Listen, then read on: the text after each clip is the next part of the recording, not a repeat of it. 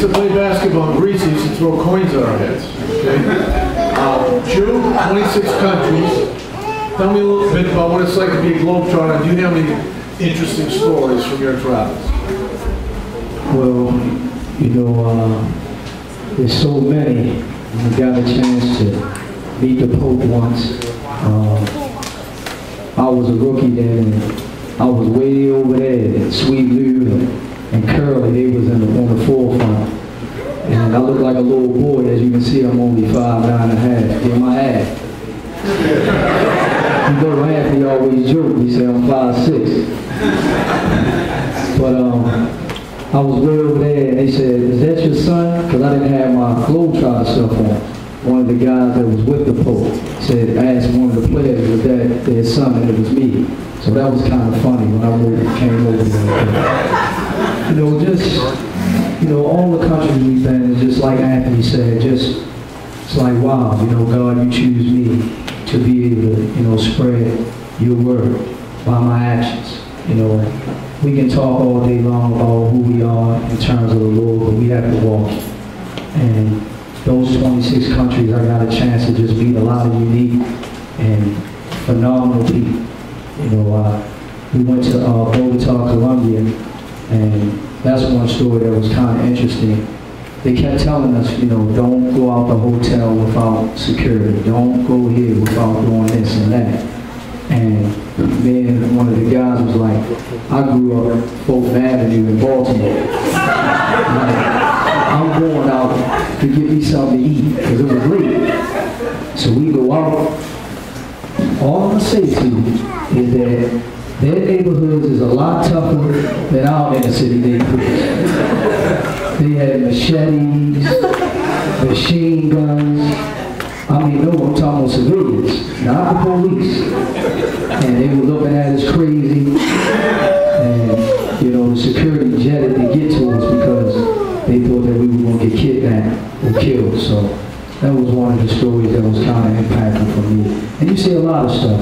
One time we played in Greece, and this was real touching for me. You know, it kind of really filled me up in terms of, you know, my emotion. We had a game where in a lot of the arenas, they had people living inside of our locker room. So they had a family right next door to our locker room before you had to go through the family's room to get to the bathroom. And there was a lady with 6 kids, and they put her babies in drawers, you know. And after we were getting ready to come out, they gave us, you know, complimentary food. And the coach was like, "Hurry up, Chief, you gotta come out, you know, they getting ready to call us out."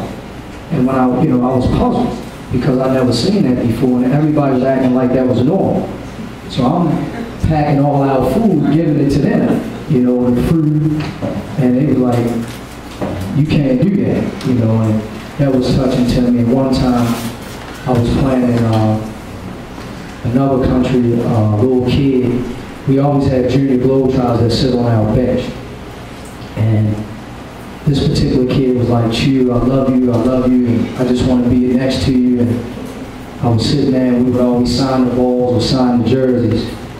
And the kid was just so into me, and I was like, wow, why is this kid so into me like this? And the lady was like, "You don't know, you made my son's days.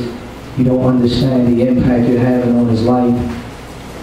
And then when he kind of went to one of the other players, she said, "Please, can you stay with him a little longer at halftime? He has a couple days to live. He has cancer." So I was messed up because here, you know, I got to go back out there and perform. This kid has cancer. And the coaches was just like, "Man, this happens all the time, just go," you know, and it kind of really shook me up. But those are the kinds of things that happen to get you to see that, you know, here I am bouncing a basketball with 20, 30,000 come to see me, but the real hero was that little boy. And it just makes you appreciate, you know, every time God wakes us up to give us an opportunity to touch people's lives and just give an impact to people to say, "Hey, I'm a servant, I'm here for you." So, you know, even with this right here, it's just for y'all to be listening to us, it's like, wow, we here like we on a TV show being questioned. But I just appreciate everybody here. No job is little to me, because everything that we do is designed to glorify God. Whether you're scrubbing toilets, taking the trash out, that's what I love about Anthony. Anthony been through a lot. And he's so humble to understand that he made some choices in his NBA career. And he's not being pretentious and hiding and saying, telling fabricated stories. He's saying that, listen, man, I messed up. And this is what happened, because young people need to know that. They don't need to know all the celebrations. They need to know the hardships to get to the celebration. And he's standing here today and walking with Bill to go across the globe to spread the gospel through basketball. And because the air runs out, it's Arthur's turn now. My time is done. It's my responsibility to give to him and the things that I didn't know that I'm learning as being a businessman and a philanthropist. So.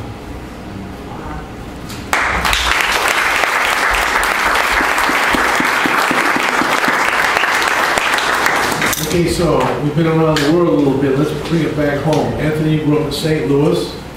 I believe in the city of St. Louis. Tell me a little bit about your growing up experiences and maybe who influenced